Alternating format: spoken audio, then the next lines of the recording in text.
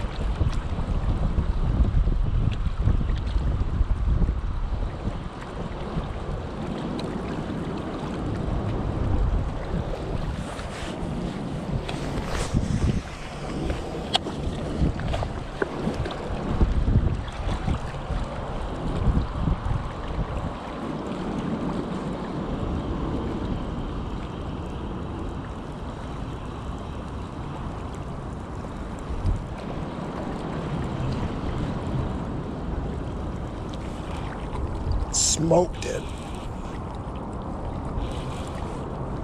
That's why you throw a chatterbait. Oh, that's a good one.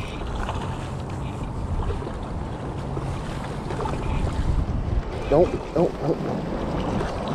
Oh, that's a real good one. What the heck? Oh. Wow.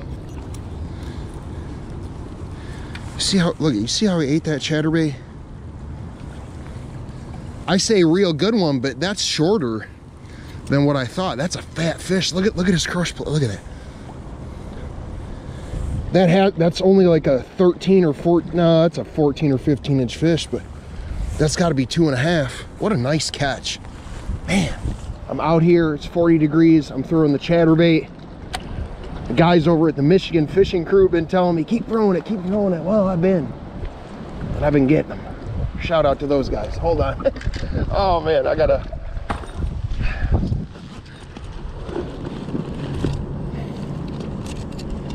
Okay. What a catch. I almost had my drag too tight, but that's okay. You got pounds, ounces, 00. If you press the on-off tear button, it'll clear the screen. Like I said, I bet you that's 2.5. I want to get this fish back as quickly as I can. That is 2 pounds, 6 ounces. Yep, 4 or 5, 6, 2.5.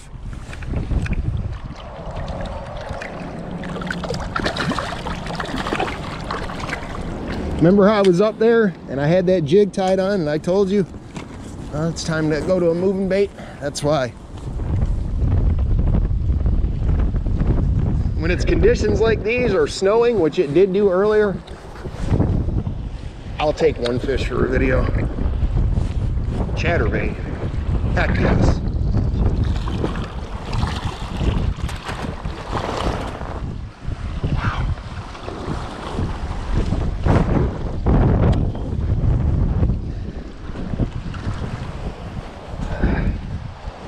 No, I'm not a fair weather fisherman.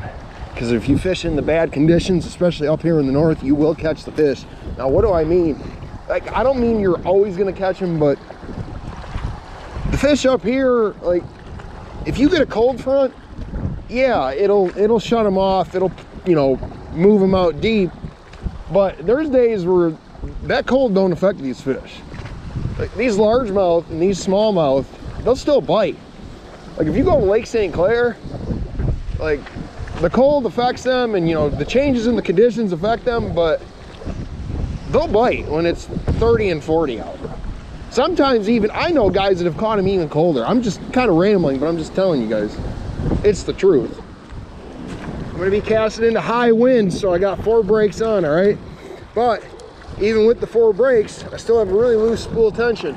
And it should still be okay, because as many of you know, your best brake with this kind of wind is gonna be your thumb. Now that was just a little, you know, toss the bait out there. If you want to cast into the wind, like high winds, you can do it, but you'll have to go up on the brakes, like I said. Now, when you cast, when you get that form, you're going to hover your thumb over the spool like you would on any other cast, but it's going to be almost the same thing with the wind. You're going to have to practice. And if you can't hear me, I apologize. See, that went somewhat far. It wanted to backlash, but my thumb stopped it. Actually, no, that didn't go that far, but I was able to make a cast. And if you do that, whether you're bank fishing or fishing from the boat, that will help you get better accuracy, hand-eye coordination, you name it. Now, that was a little bit better one. I backlash all the time when I'm fishing in conditions like these. I caught the one fish earlier on the same chatterbait, and I just kind of wanted to add some things to this video. If you can't hear me, I do apologize. Make a few more casts down this bank. I love weeds. And that'll be it. Another thing you can do too is you can wait until the gust ends. Okay, and when the gust ends and it feels calm for a second, then you can cast. You gotta understand, you might think this is crazy, this is, oh, whatever, clickbait, blah, blah, blah. No, this comes from fishing the Great Lakes. Okay, like there's times when you just got to be able to battle the elements to catch fish. Now, I'm not going to do this bank fishing all the time, but for the demonstration portion of this video, I will. That wasn't bad. That was quite a ways out there. Now, why would I go into water like this, where it's windy and maybe clear a little here, dirty a little there? Because I think a fish will be there. I got the one earlier, like I said, but I think that's going to be it. And was that a bite or was that a weed? What the heck was that? That was weird. See, the wind just died, then it picked up. The bait went a little farther.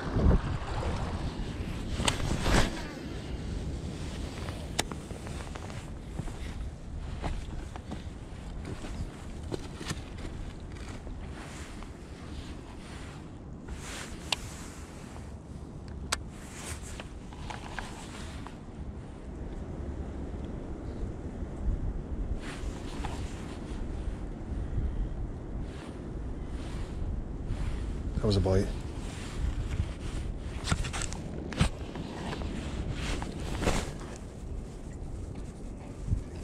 Oh my God. Big jig. Oh, he's running right at me. Oh, a pike. I thought that was a big fish, the way he fought. I got a good hook set on the jig though. No, listen, we're gonna get you free.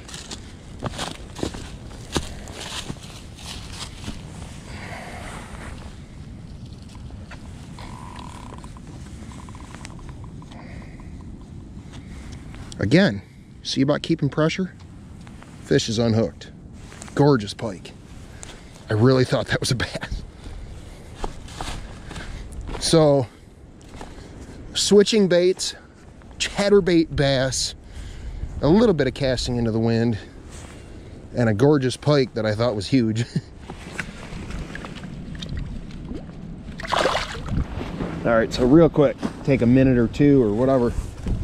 The tackle for today, it is a 7'2" medium power, moderate action Shimano Corrado. It's got the 6-gear Corrado K on there. I think it's 16-pound fluorocarbon. It's Sunline Z-Man Evergreen jackhammer chatterbait, green pumpkin. It's a green pumpkin Pro 3.3-inch trailer. That medium moderate is a crankbait rod. You have a medium moderate and a medium heavy moderate in the Corrado series. This is the lighter of the two. It's great for open hook baits, or I mean whatever you want to throw it on, that's up to you. And then the jig, instead of a finesse or a 5/16, it's a full size. This is a 3/8 juicy casting jig, green pumpkin. Now, I did make a couple modifications. I don't normally trim the guard on my jigs, but I trimmed this a little shorter than normal just to experiment with it. And I didn't notice too many negative things about that. So I trimmed that, and I did trim the skirt so the trailer hangs the same way it does the way I fish a finesse jig. But like I said, you do have that for your jig, which caught the pike. Chatterbait caught the bass. I mean, it's been very high winds today, not the greatest conditions, but it's also been good fishing weather. So There's the tackle. Got a bass and a pike. Hope you guys enjoyed, and I will see you guys